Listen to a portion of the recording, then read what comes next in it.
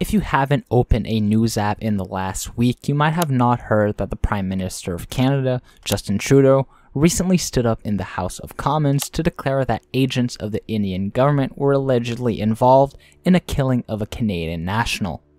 Hardeep Singh Nijjar, who had been declared a terrorist as the head of the Khalistani Tiger Force in India, was 45 years old when he was fatally murdered by two mass shooters. And you see, despite the fact that the Canadian Prime Minister admitted that the investigation was still ongoing, his administration had already chosen to dismiss a senior diplomat from the Indian High Commission. And the Prime Minister's proclamation has not gone down well in India, nor has it received much international support, despite the fact that the information given was by Canada's allies.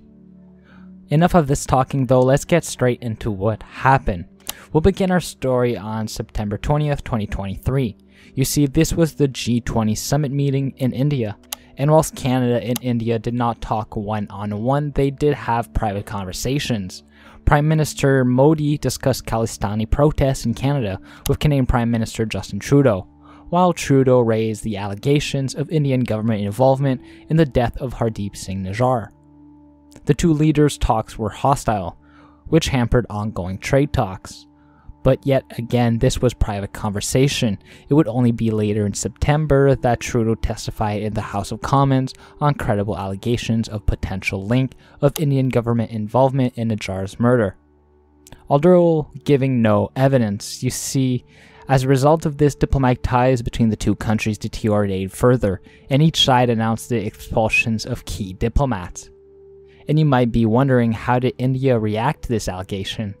And whilst they didn't say anything public after the private meeting on September 20th, following Trudeau's comments in the House of Commons, India stated that these remarks were absurd and motivated. India also warned its residents in Canada to exercise utmost caution in light of growing anti-India activities. And you see, these anti-India activities revolve around the Khalistan movement, which Mr. Nijjar supported.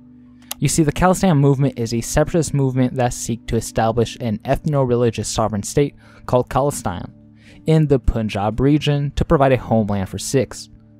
And if you know anything about the Punjab region, you know it is a very high-tension place for India, and they have cracked down on this movement extensively enough that many pro-Khalistan Sikhs are in Canada. However, the issues for Canadians is that Nijjar was a Canadian citizen with a Canadian passport. He emigrated out of India in the mid-1990s and was seen by Sikh organizations as a human rights activist, but seen as a terrorist from the Indian government, as he was quite outspoken for the separatist movement. You see, Nijjar has been looked at by the government for some time now. The Indian government requested surveillance of Nijjar in 2015, stating that he was involved in a plot to transfer ammunition into India via paraglider. However, in a letter to Canadian Prime Minister Justin Trudeau in 2016, Nijjar termed the Indian government's allegations as fabricated, baseless, fictitious, and politically motivated, and said they were a part of a smear attempt to destroy him. Nijjar stated that my Sikh nationalist activities are peaceful, democratic, and protected under the Canadian Charter of Rights and Freedoms, and that he never believed in, supported, or participated in any violent activity. However, moving forwards for Nijjar, Trudeau's allegations have brought more than just a warning to Indian citizens. You see, on September 21st, India banned Canada visa applications till further notice. A spokesperson for India's foreign ministry accused of Canada of being a safe haven for terrorists, extremists, and organized crime. And this is pretty much where we're at with the back and forth.